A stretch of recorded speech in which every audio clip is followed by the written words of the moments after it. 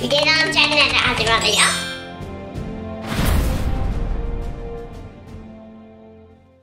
さて今日は杉乃井ホテルの空間に向かっております。さあ杉乃井ホテルにやってきましたよ。広大な敷地を走り抜けまして、今回は第2パーキングに停めたいと思います。最高。じゃあ下押して。楽しみですね。ね。空です。はい、そしたら荷物をお持ちします。はい、どうぞバスで。はい、どうぞバスでどうぞ。よいしょ。よいしょ。あ、空間送ってくれるんだ。そう。めっちゃ雪降ってる。第2パーキングから空間まではほんとすぐなんですけども、こうしてバスで送ってくださいました。この高級感漂う看板、そして建物、これまでの杉乃井ホテルとはちょっと違うぞという感じでございます。お願いします。はい、ありがとうございます。うわ、すごいね。きれい。さあ、上がるじゃんこれ。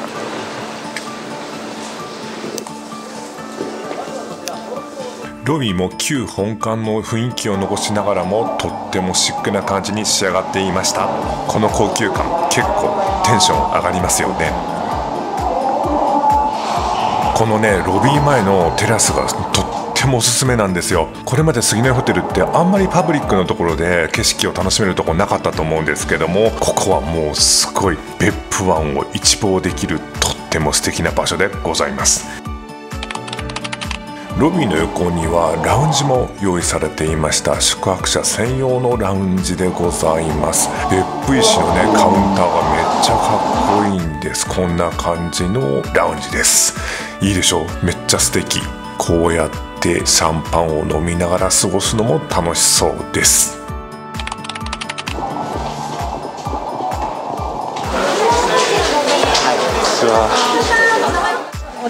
はい、すみません。よろしくお願いします。じゃあ行こう。よいしょ。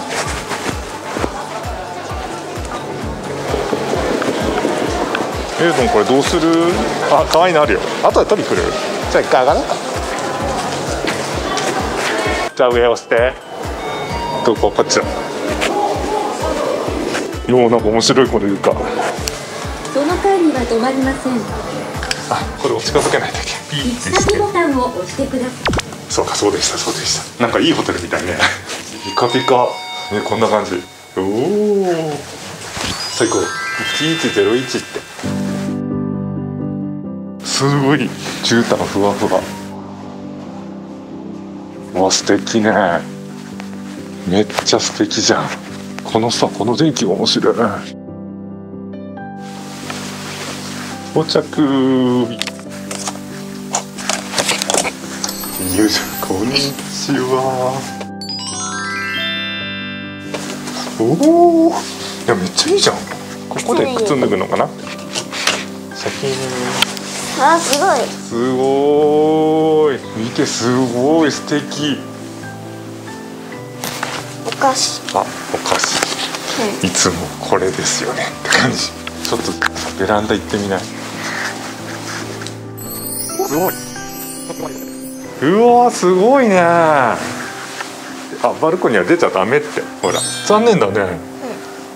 っていうかなんか温泉、ね、あそこは何地獄やっけ？なんとか地獄だよ。鬼地獄。鬼地獄じゃなかったと思う。お部屋の紹介をします。こんな感じのソファーセットがあります。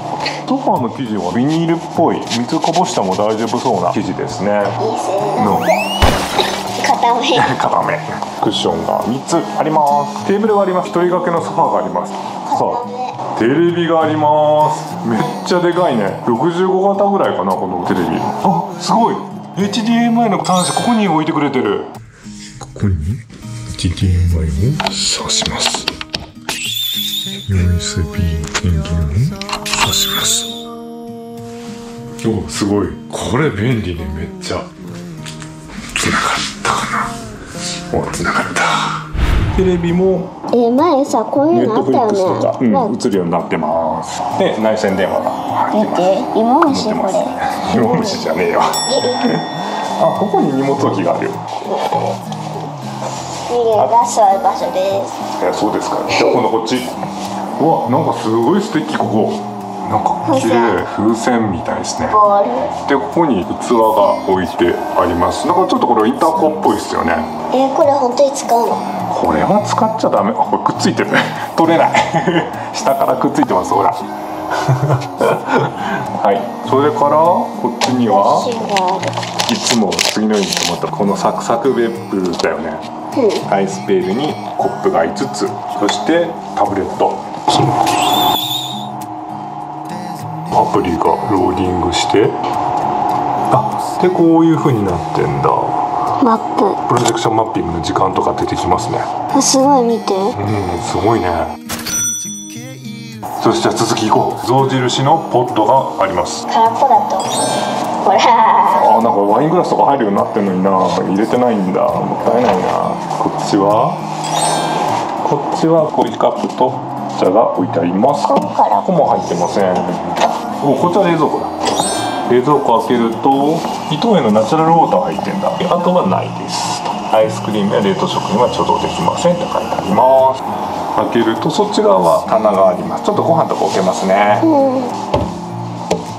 はい、次はこの竹の網やめがすごい別府らしいよね。かっこいい。で空気清浄機があります。こっちに行くとこんなベッドがありまして、できない。ちょっとできなかった。どうですか？固めですか？はい。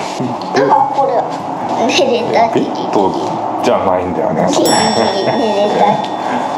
そしてベッドの横にはランプが置いてあります。ほら、超素敵。こんな感じでスイッチ類がついてて、 USB のコンセントと普通のコンセントがついてます。でベッドの横にはこんな素敵な竹のランプがついております。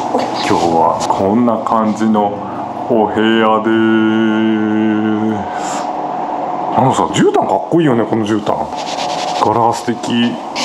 でこっちで、お、すごい海が見えた。鉄輪の湯煙からずーっと別府湾が望めます。風景は中間に近い感じかな。さあこっちに行くと、お、大きな鏡がある。この大きな鏡ってもしかして動く？鏡を開けるとミレイとパパの絵巻があります。ここの色でさ、大きさが違うんだね。みんなこのくらいだ。そうだね。じゃあ後で着てみようか。でここに帯も置いてあります。サイズ表がちゃんとついてます。下に見ていくと棚は何も入ってません。いろいろ入れられるね。そしてこれは金庫。金庫は当たり前ですが空っぽです。上を見上げるとハンガーが置いてあります。こちらに持っていくとここにもハンガーがあって、ここに斑点がかけてあります。見て。結構荷物置き場ですね。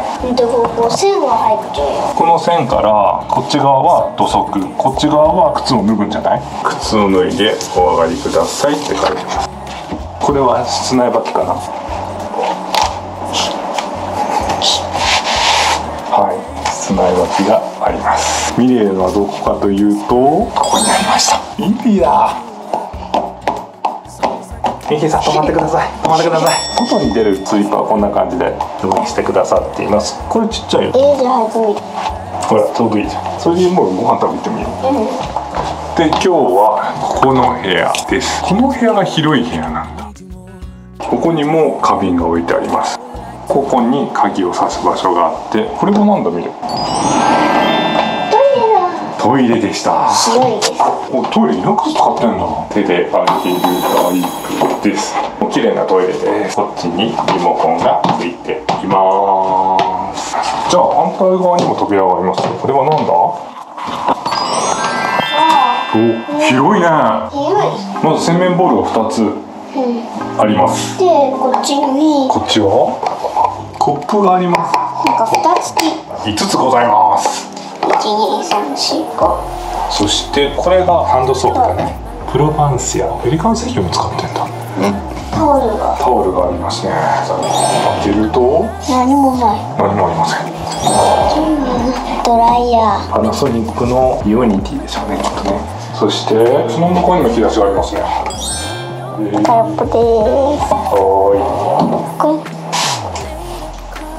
木の香り。あ、木の香りですね。いい匂いです。で、ここ見て、めっちゃ素敵な電気がついてます。はい、お風呂開きましょう。透明ですね、お風呂のドア。おー、素敵、綺麗。普通のマンションのやつ。高級なマンションみたいですね。まずはシャワーがあります。シャワーこんな感じ。なんかもうカビが生えよう。洗面ボールが可愛いやつです。で、それ帽子です。帽子なんですかね。おかしいな。ここに温度調節ができるカラーがついてます。可愛い椅子があります。はいはい。いいですね。その上を見ていくと、ここにも同じプロバンシアのボディーソープとシャンプーとコンディショナーがあります。反対側に行くとこんな感じ。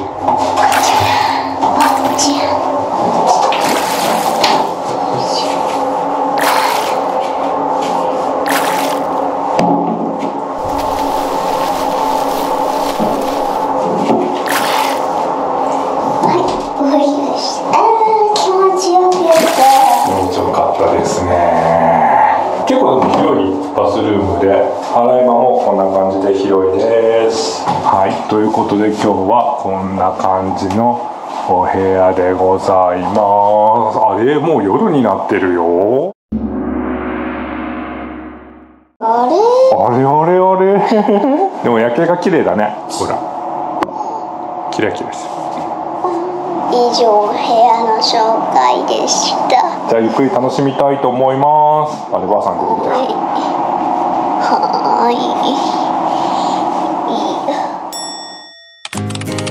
あっという間に夕食の時間になりました。夕食は1階のテラス&ダイニング空でございます。天気の良い時はこの別府湾を一望できるテラス席がおすすめです。まずは美味しい作戦会議ってそうだよね。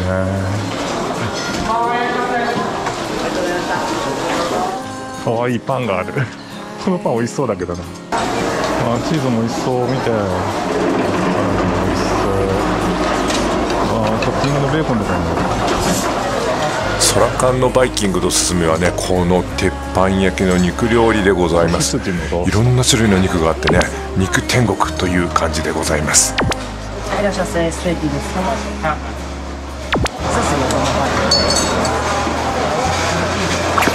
あ、ぐるぐる回ってるね。焼かれてます。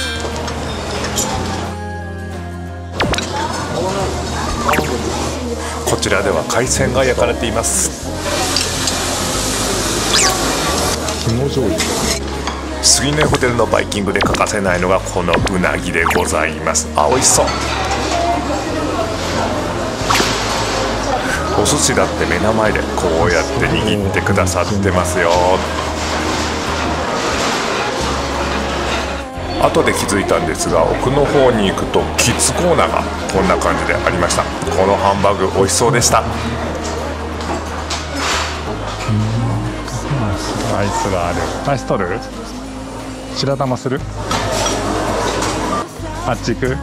美味しそうね。よっしゃ。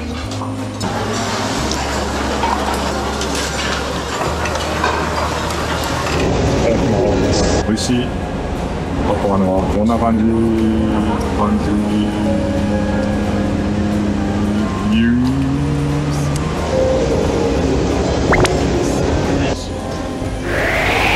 風が舞うね。なんか一匹ちょうだい。多分美味しい。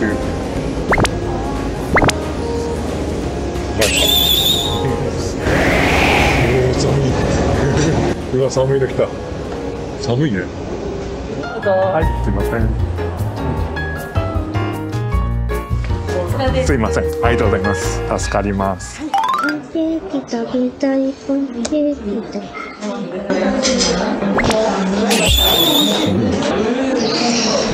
か肉取ってくる。お願いします。あれあれ、肉を取りに行ったはずなんですが、なぜかフォーをもらっています。隣にあるフカヒレとしいたけのスープも美味しそうだぞということでまたもらっています。どんだけ食べる気なんでしょうか。もうパパ限界かも。いや、そんな食わないから。そうかね。これ3杯目だよ。い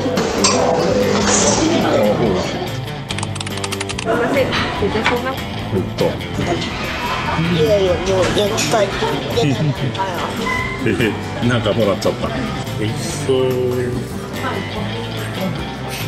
ストレート。美味しい。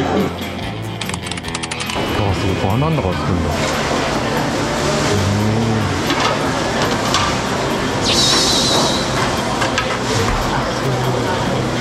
はい、ありがとうございます。めっちゃ美味しそう。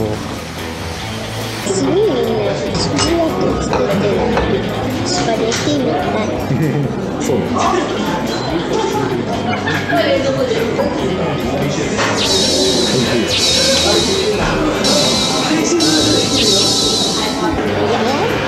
お餅足して美味しい。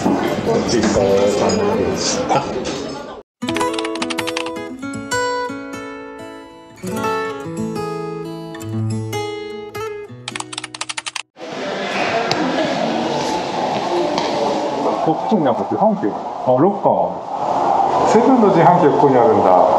おつまみとかも結構売ってる。ここにもある。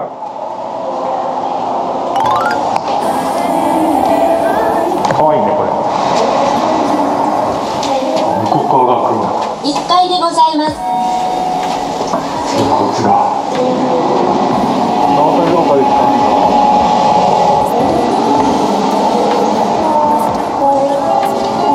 ボーリング場の旅行？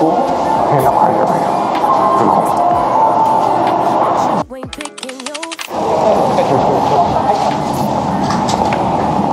杉乃井ホテルへようこそ。また後ほどお会いしましょう。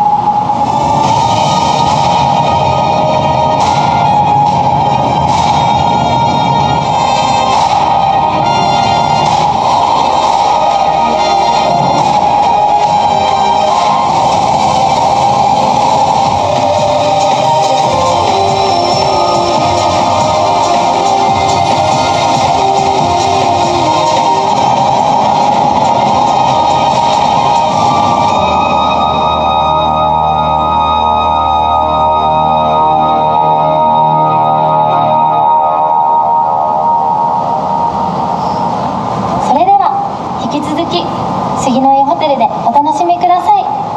じゃあね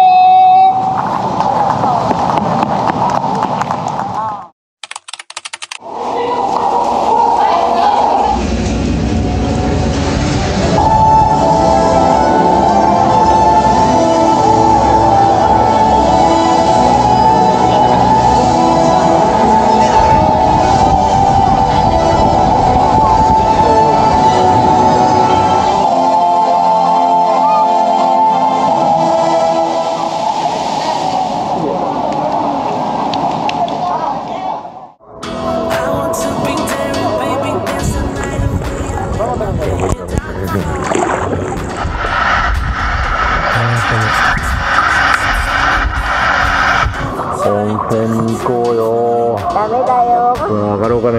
いや、ダメだよ。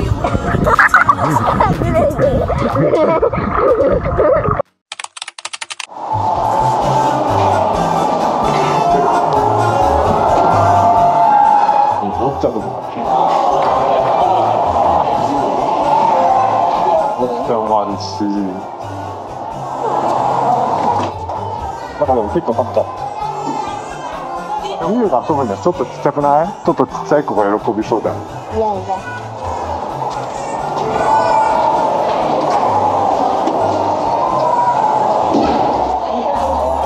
カンカイチが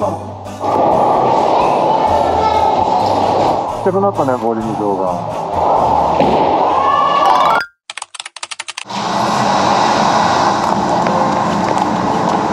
あ、夜景が綺麗。あ、ベッドタワーも綺麗。星も綺麗だけど映ってるかな。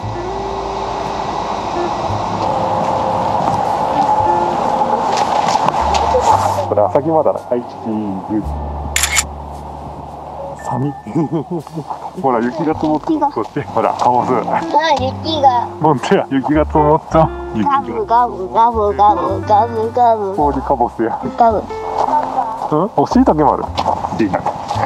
よくできたしいたけだ。よくできたしいたけだな。おにたぜんさんしいたけ。なんたのしいたけ。ほら、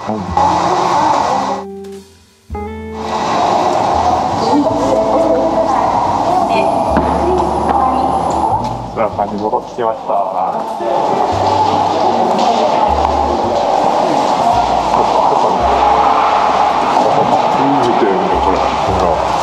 温泉のさ、土みたい。あ、確かによくあるこれ。おお、ここもや。おお、すごいかっこいい。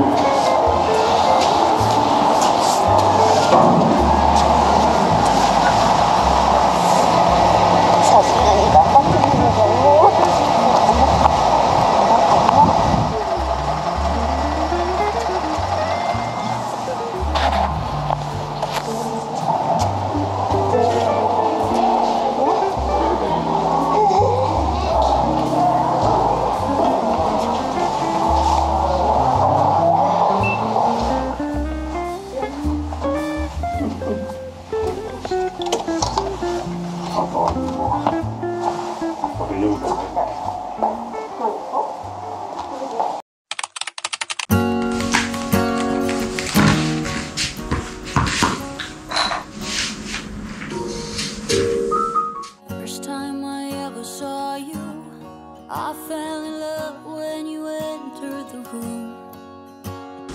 目の歯磨こう。めちゃめちゃいい感じの再生プラスチック使った歯ブラシになってます。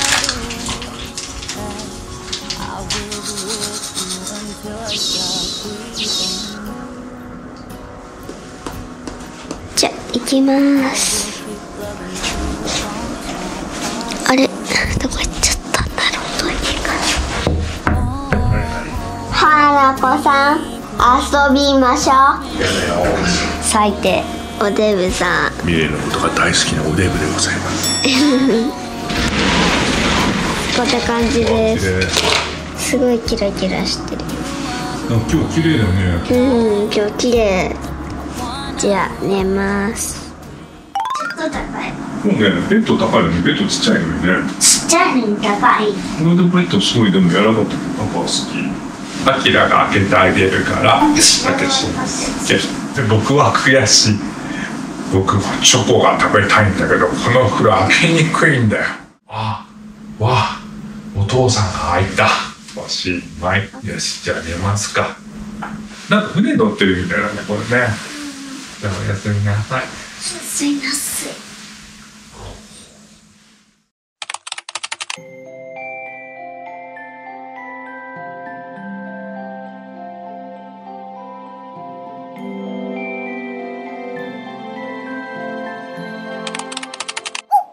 おはようございます。よく寝れましたけども、おはようございます。よく寝れた？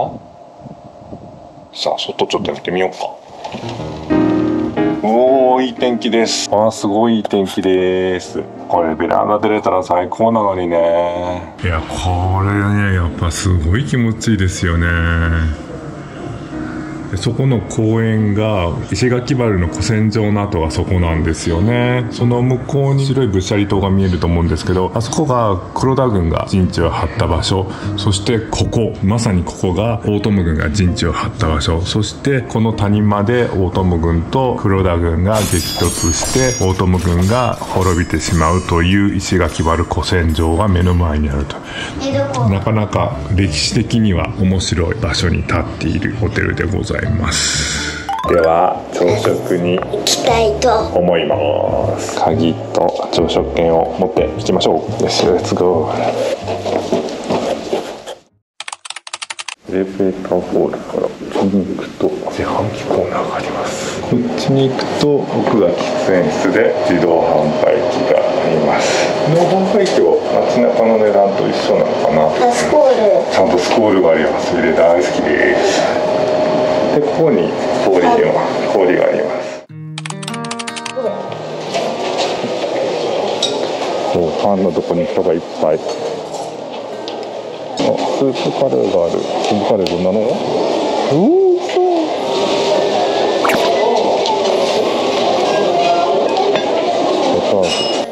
おお、サンラータンもある。見て、パニーニとか美味しそう。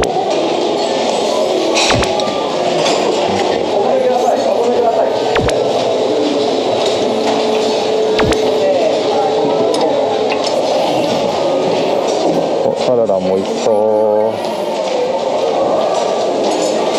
おお、野菜いっぱいあるね。スクランブルエッグがあって。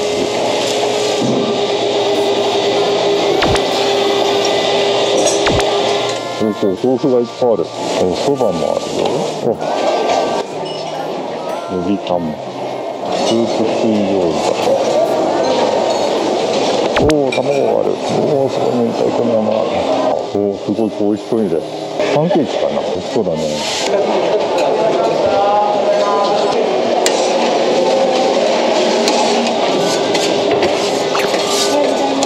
何かける？あっちにさ、蜂蜜あったやん。蜂蜜。この蜂蜜、巣箱から直接味わうことができるんですね。こんな体験ってなかなかできないからめっちゃ嬉しくなっちゃいますね。ギリシャヨーグルトって。ギリシャヨーグルトにも蜂蜜。いやー、これ美味しいです。超おすすめ。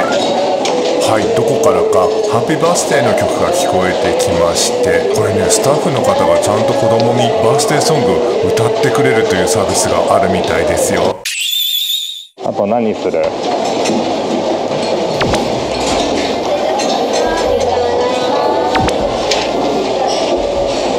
アイスはなくなってる。グラノーラ。こっちはドリンクはあんまり変わってないのかな。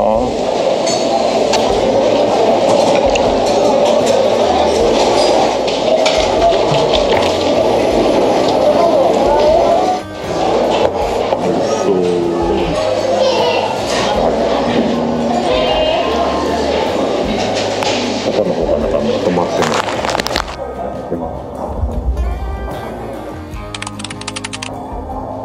どう？おいしい。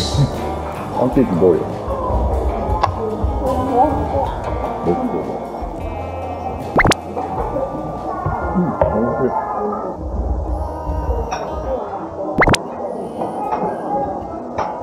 しい。この蜂蜜がめっちゃうまいね。カレーも美味しい。昨日いっぱい食べ過ぎた。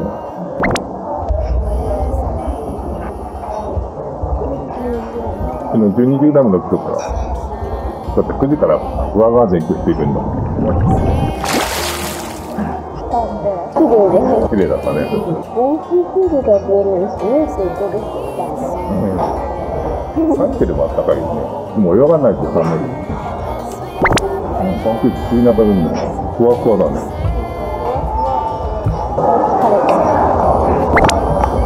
鮭さんもめっちゃうまくない？めっちゃそこがいいの使ってるね。レタスあるとちょっとじゃあ探検してくる。僕だし巻き卵作ってる。すいません、この上にいかがですか？ありがとうございます。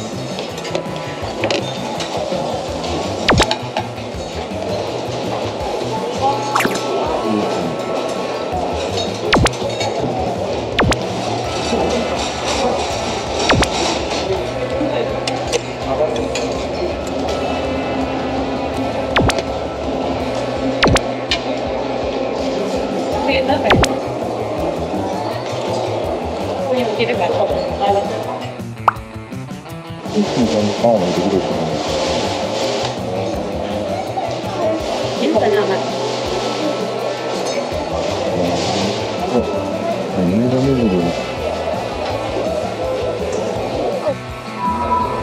いろいろ来たよ。もう喋れない、もしかして。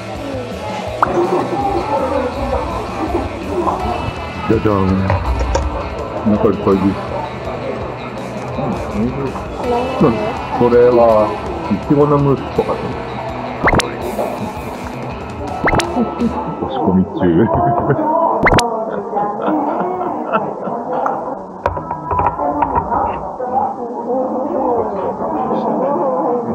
じゃあまだ帰ってしまいました。食べていい？ちょっと蜂蜜味食べてみたい。これなんかさ、卵焼きっぽいよね。蜂蜜美味しいね。あそこに置いてるソースかけるよりさ、蜂蜜かけた方が美味しいね。パパのより美味しい。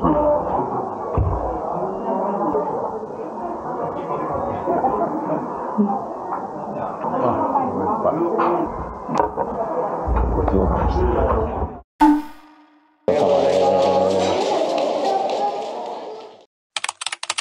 行きましょうか。これで始めて。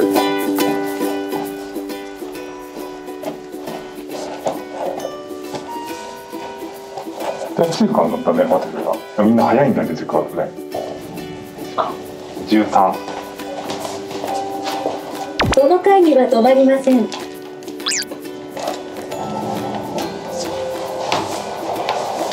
おお、かっこいい。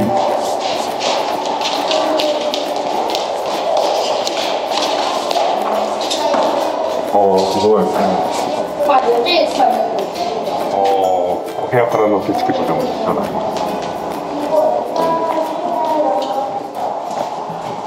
靴下。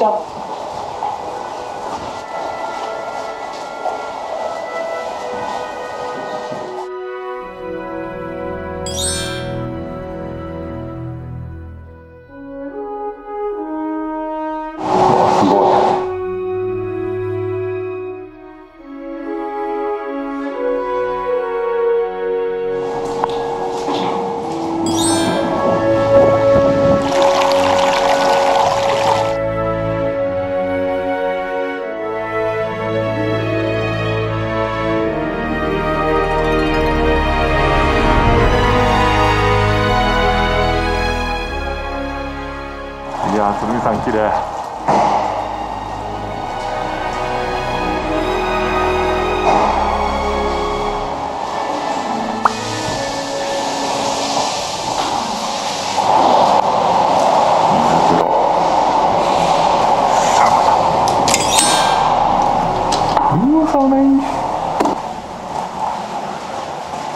で、この景色を見ながらのサウナですよ。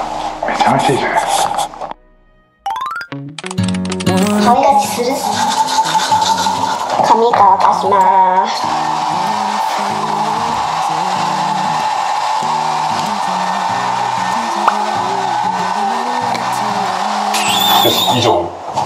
以上です。じゃあ準備しましょう。はい、ということで11時です。チェックアウトの時間です。帰りますか。はい、プール行きました。こんな快適なお部屋もお別れでございます。ちょっと杉乃井ホテルと思えないぐらいいいお部屋でございました。インターコンとかそういった外資系のねリゾートホテルみたいなお部屋でございました。ちょっとこれは名残欲しいですね。もうちょっとゆっくり行きたいですね。ということでパデスの方は夕方までいることができるので、できる限り楽しんでお家に帰りたいと思います。いや、いいお部屋でした。じゃあ行きましょう。お部屋さんバイバイ。おはようございます。ありがとうございました。ありがとうございました。お世話になりました。ありがとうございました。本当。おはようございます。お世話になりました。ありがとうございました。助かります。じゃあ行こう。ありがとうございました。行こうか。ソラカンでした。戻ります。よいしょ。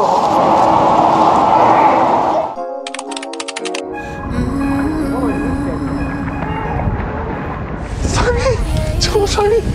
超寒いですけど見て。うわー、なんか雪で真っ白になってきたね。朝天気良かったりね。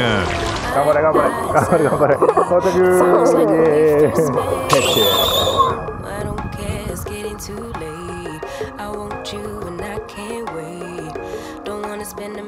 到着。You and me stuck on the ocean now. Nothing but waves in this minute. I wanna drive.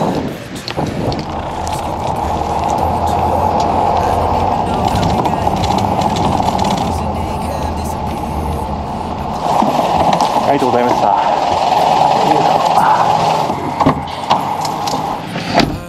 あー、楽しかったね。あ、杉根が最強だね。楽しかった人はーいということでお家に帰りたいと思います。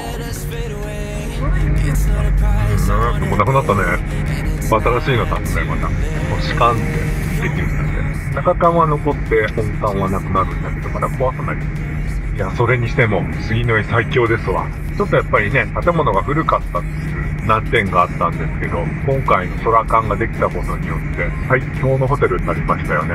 難点を探すとすると、全ての実来が高級ホテルではないのかなというふうには感じました。やっぱりね、バイキングとかはさ、結構ガチャガチャしてるもんね。高級なところっていう感じではちょっと違うのかな。みんなでワイワイガヤガヤさ楽しむところという意味では最強で、パブリックのところでみんなでワイワイガヤガヤ楽しんで、お部屋では高級ホテルのような室内を楽しむみたいな使い分けができる方には非常にどころかもうそれ以上のホテルは日本にはないだろうっていうぐらいいいホテルだなというふうに思いました。ぜひ皆さんおすすめでございます。泊まりに行ってみてはいかがでしょうか。やっぱね、今回ね、一番ね、良かったと思うのは、もちろんお部屋もすごく良かったし、お部屋からの景色もすごい良かったんだけど、朝食、朝ごはんがめちゃめちゃ良かった。朝ごはんはいいよ。全然こう、木をてらってなくて、珍しいものを置いてるわけじゃないんだけど、例えば焼き魚とか、一つ一つのさ、出てくるものが全てさ、めちゃめちゃ美味しい。厳選されてる。全部美味しかったでしょ、朝食。いやいや、すげえなと思いました。今回も最後まで見てくださいましてありがとうございました。こんな感じでまたお出かけ動画を上げていきたいと思っておりますので、もしよかったらチャンネル登録をしていただきまして、次の動画まで楽しみにお待ちくださいませ。ということで、今日の動画はここまでです。また次の動画でお会いしましょう。さようなら。